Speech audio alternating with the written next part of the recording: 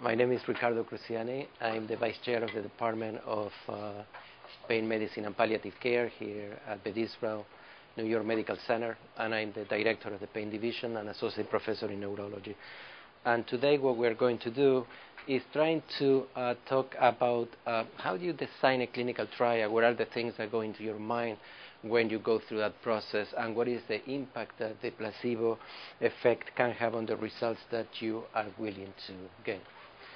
So the first slide is going to address the issue of evidence-based medicine, and the reason is because that's exactly what we are trying to do. That's what we are attempting, that when you leave the fellowship, this is the way you think. You have to become critical thinkers because there is a lot of literature out there, and sometimes the information there can be misleading.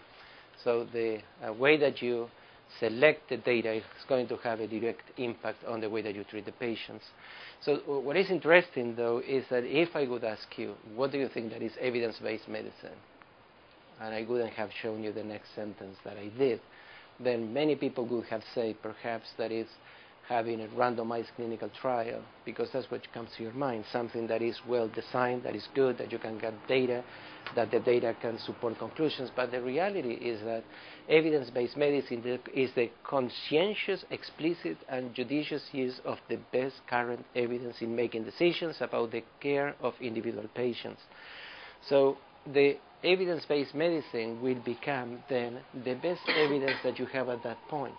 Let's say it's a new field, and there is no a single clinical trial. There is no meta-analysis. There is no high level of evidence there. Well, your evidence-based medicine will be based what? On anecdotal findings, right? But that would be the best that you have at that point.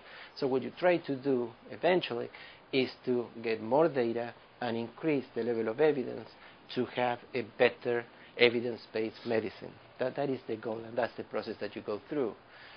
So the palliative care should embrace the tenets of evidence-based medicine, and the reason why we have this slide here, because it really is a new science that we have. It's a new field, it's growing slowly, and if you go to the palliative care meetings, you will see that there is a lot of information that is based on impressions, on clinical experience, and slowly, but still very poor amount of data that are based on more sophisticated type of trials, like a randomized placebo-controlled trial. So, but this is the goal, this is where we are heading. And the reason is because if you don't do it that way, then you end up with statements like this. As we know, there are known knowns, there are things we know. We also know there are known unknowns. That is to say, we know there are some things we do not know. But there are also unknown unknowns, the ones that we don't know. So we need better evidence than this in order to answer some of the questions that we want us to treat the patients better, right? So, and this could be another example of where the field is. And I'm using the example of opioids because it's something that we are very familiar and we use all the time. So we can say that there is consensus on opioid therapy as a first line for severe acute pain. And if we look at the level of the evidence will be high. We have many studies, and there is consistency among them. If you look at the literature, you will find meta-analysis that take the best studies, and they come up with that particular outcome that I just mentioned. There is also consensus that opioid therapy is the first line for moderate to severe chronic pain related to cancer and advanced medical illness of any type, based also in this type of studies. But there is no consensus on the use of opioid therapy for chronic non-cancer pain. Why is that there is no consensus? Well, the reason why there is no consensus is because of the level of the evidence is not yet there. What I'm showing you here is opioids for the treatment of chronic non-cancer pain, which is one of the controversial issues. Why is it controversial? Because if you look at the data, we have meta-analysis of RCTs that are done with weak opioids, and then we have with intermediate or more potent opioids. 41 RCTs, randomized controlled trials, have been done, and we have 6,000 patients altogether. Of these 6,000 patients, 80% have nociceptive pain, 12% neuropathic pain, 7% fibromyalgia, and then we have mixed pain in the rest of them. But the duration of these trials is 5 weeks, right? And it ranges from just 1 week to 16 weeks. That means that they are short trials. Opioids outperform placebo for pain and functional outcomes in nociceptive and neuropathic pain and fibromyalgia. The strong opioids were superior to naproxen and nortriptyline, but opioids outperform placebo for pain and function in all type of pains. Other drugs produce better functional outcomes than opioids, but strong opioids better for pain relief. So this is the only thing that you can say after you looked at data from 6,000 patients. It's the only thing that you can say with certain level of certainty. Now, look at this. This is opioids for neuropathic pain. So what is the level of the evidence? So what we have here is 23. If you go 1, 2, 3, the third line, 23 trials, most short terms, hours to days. 9 intermediate term trials with median duration of 28 days. Short-term trials have contradictory results. Intermediate-term trials demonstrated opioid efficacy, and then we have meta-analysis for the intermediate-term trials, studies that show efficacy. But then if you have this level of evidence, what is that you can say? Well, what you can say is that intermediate-term studies demonstrate efficacy of opioids over placebo, long-term efficacy and safety are unknown. So this is where we are. That's why there is so much controversy about it. And that's why you have to be very careful when you treat these patients, and you have to go through a process of eliminating other alternatives to treatment when you decide to embark in this type of therapy, because the level of evidence for patients treated long-term with opioids is not that strong. So this is what it helps us then again to see where we are on evidence-based medicine and how we go through the process of thinking on how to design the studies that we need to do.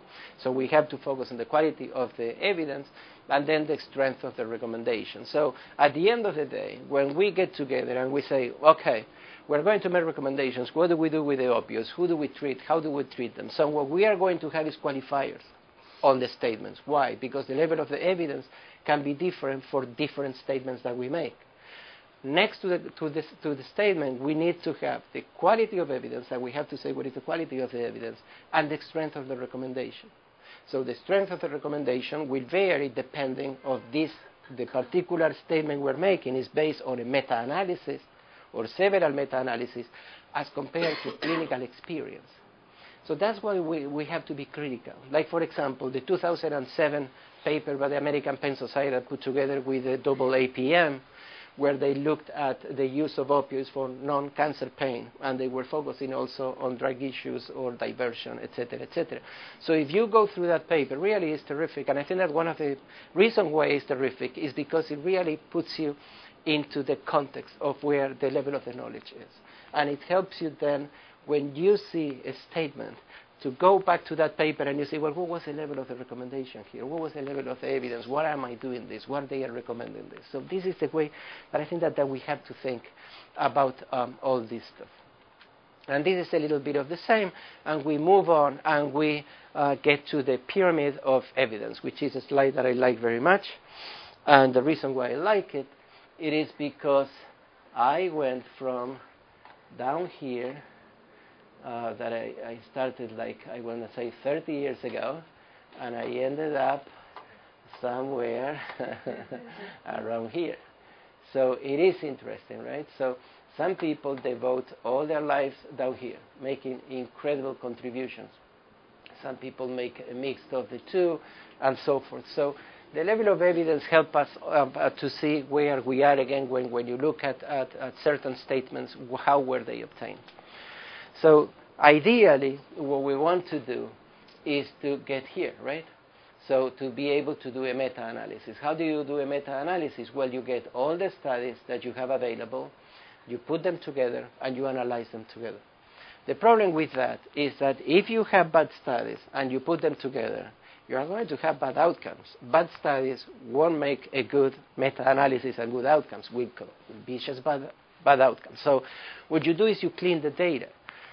So let's say you have 200 200 studies about long-term opioid use. And then you start looking at the studies one by one. And then you realize that one of the studies had 4 patients. Well, you're not going to use that study, right? So before you do that selection, you're going to put certain parameters. Then you look at the duration of the study. Well, these studies, 90% of the studies were only 2 weeks. Well, you are looking at the long term. So really, these are not good studies. So by the end of the day, sometimes you end up with 1, 2, 3 studies. So in occasions, you can't even do a meta-analysis because you don't have sufficient data. And this is what it will be, again, a qualifier to the level of the evidence that you do. But also, it depends then where you are here. That is the type of questions that you are going to ask, right?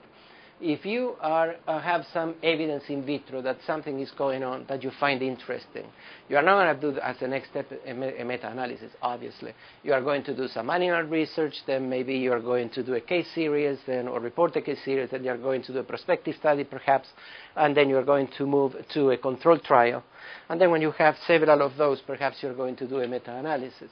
So the question is very important, and the question will be determined by the level of evidence that you have at a particular time.